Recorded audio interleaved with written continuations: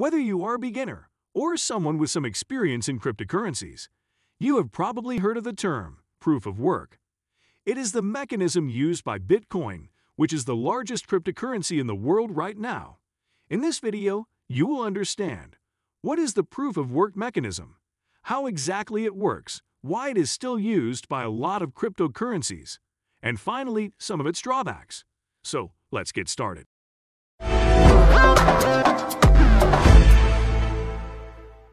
First, what is proof of work? The proof of work is a consensus mechanism used by the Bitcoin's blockchain. You now might be wondering, what is a consensus mechanism? Let's first break it down. The word consensus means the majority agreeing on something, and the mechanism is the way or method to reach this majority agreement. So why do we need a consensus mechanism for a cryptocurrency? In any centralized system, like banks for example, the transactions data of its customers are stored on the bank's databases only. And the bank administrators are the one with the authority to add, delete, and update any data from these databases to maintain genuine records.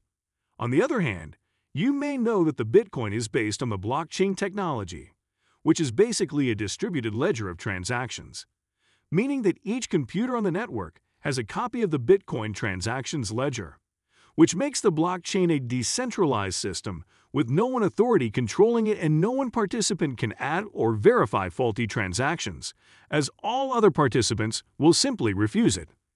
In this self-regulatory system, all the participants are responsible for verifying new transactions and maintaining genuine transactions data. And from there comes the need for a consensus mechanism to make sure that all participating computers on the network reach an agreement on the transactions verified and added to the blockchain, and on the overall status of the ledger.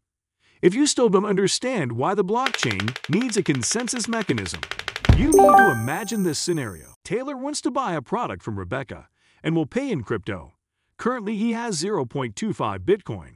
So, Taylor issues a transaction to send Rebecca her money.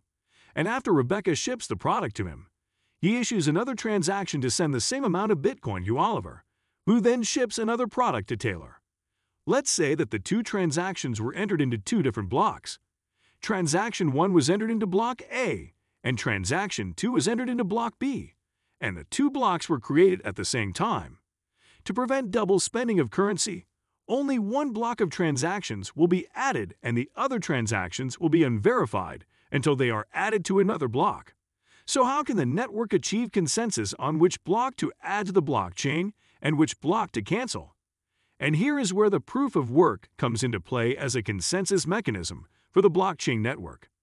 But how exactly does the proof of work decide which block to add to the blockchain? The proof of work powers a lot of cryptocurrencies like Bitcoin, Ethereum, Dogecoin, Litecoin, and Monero. To understand how the proof of work achieves consensus, we will continue with the previous example. First, we can depend on the time at which the blocks arrive to the computers on the network, as both of them may arrive at different times at different computers on the network. So the proof of work solution is that each new block that gets added to the blockchain needs to include the solution of a mathematical problem called hash function or hash algorithm. Bitcoin blockchain uses the SHA-256 algorithm. If you input any data, no matter its length or size, into a hash function, it will always generate a hash with a fixed length. Any slight modification in the input data will result in an entirely different hash. You can see that in our example here. No matter the length of the words, it will always generate a hash with a fixed length, and any modification will change the hash. The computers on the blockchain network need to input the following data into the hash algorithm. First, the hash of the previous block, all transactions data, and finally a random guess number called the nonce. And then they generate the hash of the new block. This hash needs to meet certain requirements. Typically, it needs to be below the target hash.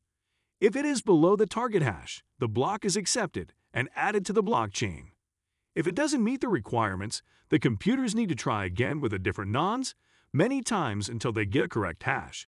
So returning to our example, let's say that the computers on the network solve the hash of block B first.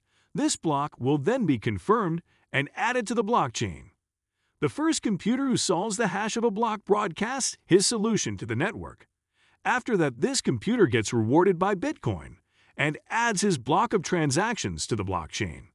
This process is called mining, which is how new Bitcoins are issued to the market. On the other hand, the transactions of block A go back to the pool of unverified transactions and will be added to another block later. In this case, Oliver will get his money, and when the network tries to verify the transaction again for Rebecca, it will fail as Taylor has already spent his money. You now might be wondering, what will happen if two blocks got solved at the same time? Although it is pretty rare to happen due to the difficulty of the target hash. But theoretically, it can happen. Different computers may receive the two blocks at different times, which makes block A the last block for some computers, and block B the last block for the other computers. Then the race for the next block solving starts again, with each computer building on the block they first received as the last block in the blockchain. After a while, a computer on the network will solve the next block, which we call block N, and this computer will broadcast it to other computers on the network. When they receive the new solved block, they add it to their blockchain and continue building on it, as it is the longest chain, and the network always switches to the longest chain. After that, any transactions in the shorter chain will be canceled and moved back to the pool of unverified transactions, which makes the end of the blockchain the most vulnerable part for attacks by hackers. Let's see this example. If Rebecca sold another product to another fraudster named James, Rebecca learned from her mistake this time, and she waits for the transaction to get confirmed before shipping the product. However, if James succeeded alone in generating another longer branch of the blockchain in which he sends the money to himself, the computers will always switch to the longer blockchain, and Rebecca's money will be gone again. However, for this to work, James needs to solve the next block and generate the longer blockchain faster than all other computers on the network, which is in reality very unlikely even if he used an entire room full of computers and mining equipment, as his chance will be really small compared to the entire network of computers. For James to succeed in verifying his fraudulent transactions, he will need to control 51% of all the computing power on the network, which will cost him billions of dollars in hardware. This type of attack is called the 51% attack. The 51% attack is very unlikely to happen for Bitcoin, for example. However, some smaller cryptocurrencies like Bitcoin Gold were attacked with it back in 2018, where the attackers succeeded in stealing more than $18 million.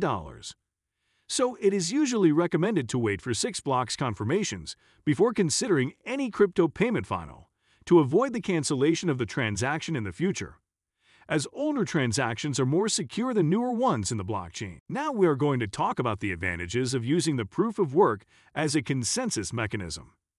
The most obvious feature of the proof of work is its security, as it is very hard to validate fraudulent transactions on the blockchain, as the hackers will need to take control over 51% of the network, which makes it very resilient to attacks.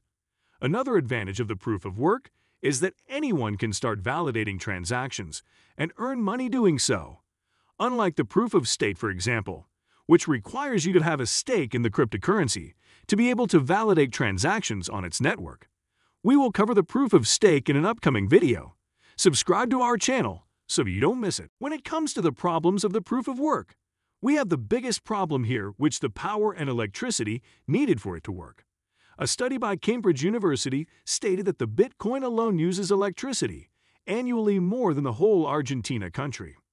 And as the difficulty of mining increases, it will use more electricity in the future, which is very bad for the environment in the long term. Another disadvantage of proof of work is its scalability. The amount of power and electricity used now by proof of work is very large. What will happen if a project like Bitcoin was scaled to a worldwide level, and Bitcoin was used to make everyday payments? The amount of electricity and power needed to keep the blockchain secure will be insane. Other than that, the transaction fees will be very high.